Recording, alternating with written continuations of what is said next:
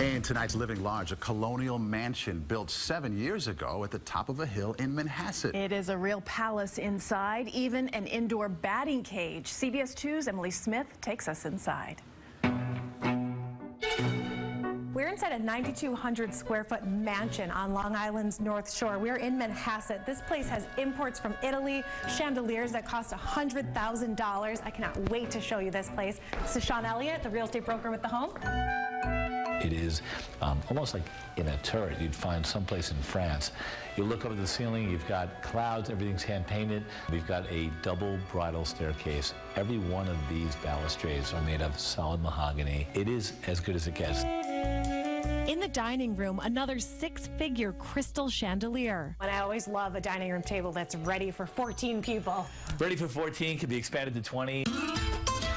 These doors leading from the foyer to the family room weigh 500 pounds apiece. They're imported from Mexico. In the den, the walls are stucco with straw to look like an old Tuscany farmhouse. The wooden beamed ceilings are from an old church in Massachusetts, and this mantle, too, it's 3 centuries old. This is like an Italian Renaissance meets Tuscany. Up the stairway, you find hand-painted gold leaf and gold plate Italian Renaissance designs on 3-dimensional linoleum paper. It's from London. All of the marble floors found in the foyer and kitchen cost about $300,000. What about this custom stove made in France? It's mostly brass. The price tag, $30,000. In some parts of the country, a home could cost $30,000. I know the home my parents bought when we grew up was $21,000. The stove, again, it cost more than that house.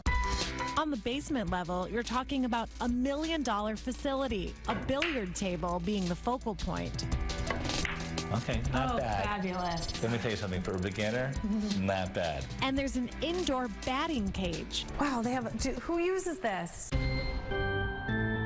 It will pitch over 100 miles an hour. To spare an injury, I decided to play the old-fashioned way. That's strike one, right at you. Oh my God, home run. There's Emily Smith. I'm such a girl. I think you should be on the Yankees. There's a 6-car garage with a Cobra and a Porsche. This car is so cool. I think it's the perfect car. All right. I even like white.